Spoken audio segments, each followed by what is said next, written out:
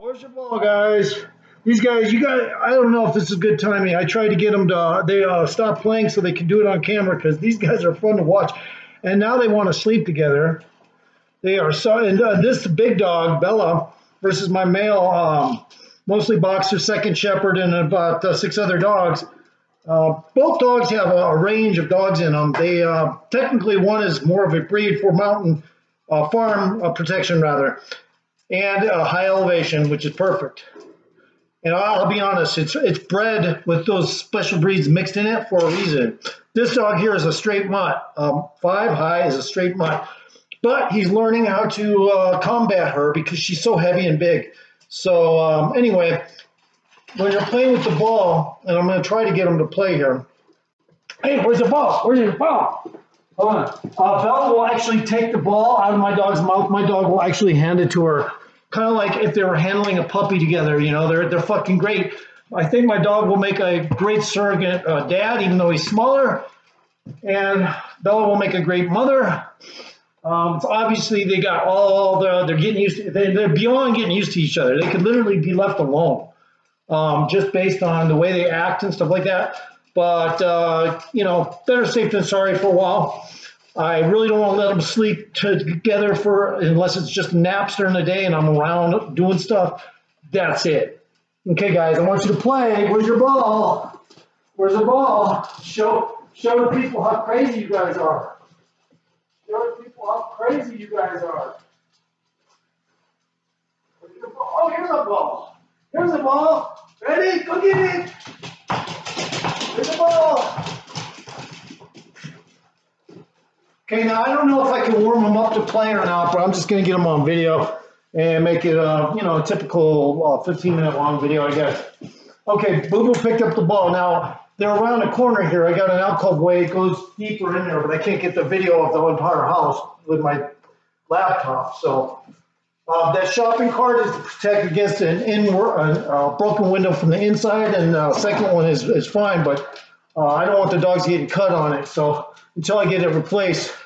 It was from playing ball too with my dog, so it was my fault. I was playing ball with my dog and I bounced the ball and the balls broke the ball fucking broke the goddamn window.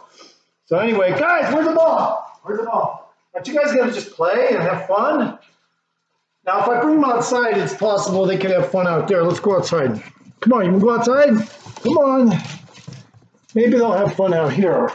Go play, show the people how you guys play. How you play. Show them how you guys play. Come on. Show them how you guys play. Now, this is not a smart idea of mine, but it may work. These guys really do know how to play, too. I mean, where's the ball? Where's the ball? There's the shoe. Here's the shoe. There's the shoe. Here's the sandal. I gotta sweep up some dog shit anyway. I gotta rake up some dog shit. You got this many dogs, the best way to do it is just to rake up the dog shit into what I call a dry pile.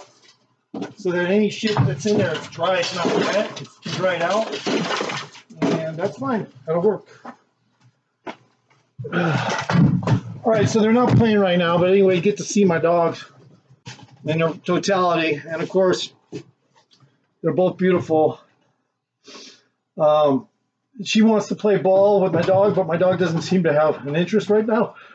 They may have worn themselves out early, and I don't doubt that a second. I mean, they were playing like you wouldn't believe. And when I say rough, they're showing their quite easy side. Like the big dog will take the ball out of my dog's mouth, and my dog will actually hand it to her when she wants it. So she's subservient to the female, only in the father-like way, as if they were holding a puppy, trying to take care of a puppy or something. And Bella loves to lay on this chair, and I don't even see how she gets her giant body to fold up on that thing, but eventually she does. And then my dog, he doesn't play with this stuff near as much because this dog provides him so much play entertainment that he barely ever goes after that hanging stuff. Unless he's bored himself. And Bella just made a hoop in a box with that ball. She dropped it, ended up in the hoop. Now Bella's starting to get interested in that stuff up there because it's moving around and stuff. She sees my dog and she's gonna start playing now. Uh-oh. Don't play too much. Don't play against Booby. That's his stuff, Bella. You start getting too radical with that, he'll get upset. Or we're somewhat upset, not really. Here, Bella. Here's a ball. Here's a ball, Bella. Want to play with this ball, or are you gonna get that ball?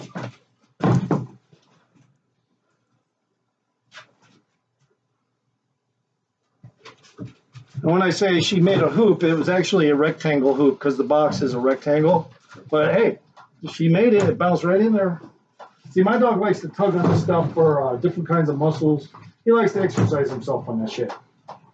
This dog here doesn't really get into that. She's all about getting the feet and destroying the feet of predators, the legs and the feet.